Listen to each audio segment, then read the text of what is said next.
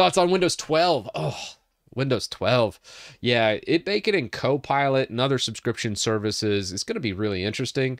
We'll see if it ends up being a subscription-based model. I'm pretty sure right now it's looking like it's just going to be enterprise IoT-based subscriptions, which I don't know how that well that'll work. Does that mean LTSC is going to be lumped in with subscription services?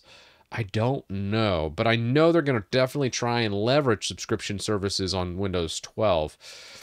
It's going to just be another fresh coat of paint on Windows 11, I imagine, with not too many changes.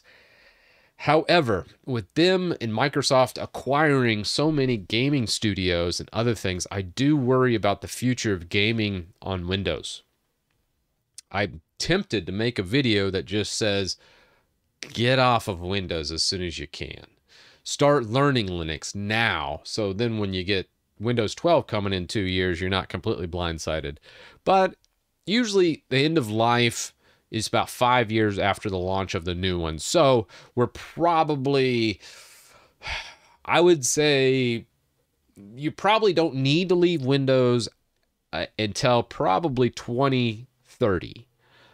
So 7 years from now is kind of what I think. But you probably should start learning Linux, and maybe if you can do Mac, that's fine. If you're not a gamer, Mac would suffice. But for us gamers, Linux is the only other option.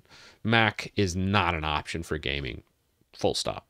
So that's kind of where we're at with like Windows 12. I don't know where that's going to end up, but I imagine it's somewhere in between of everything I just said. I think there'll be a lot of subscription services. I think they're going to continue bloating things up and just, I just can't see where that's going to go. It's going to be interesting, but I don't think it's going to be a good place. Well, of course it's not, but how much worse than our current experience is it? That's the question. And I think it's just going to be a lot more bloat. There'll be some subscription services. It's just going to feel yucky. That's the best way I can put it. Probably the thing like Windows 11. Oh, I think I did remove widgets and some other stuff here. But a typical stock Windows 11 has like a news feed and other things. We'll see how pushy they get with that. Because news, I'm not a big news guy. I don't like reading the news, don't like watching the news. It puts me in a bad mood. And I don't like the fact they bundle that in by stock defaults too. So, I'm just more of a minimal guy. Simple. I like it simple. I like it to do one thing and then move on. But yeah, that's my thoughts on Windows 12. I just hate subscriptions. If you have to pay per month for a piece of software, I don't know. It just feels wrong to me. It feels wrong. I'm not saying not to buy software. I just think you should buy a version of software and it should last until you're done with it, you know? I feel like that in my bones. It's the right thing to do. Software should not be as a service.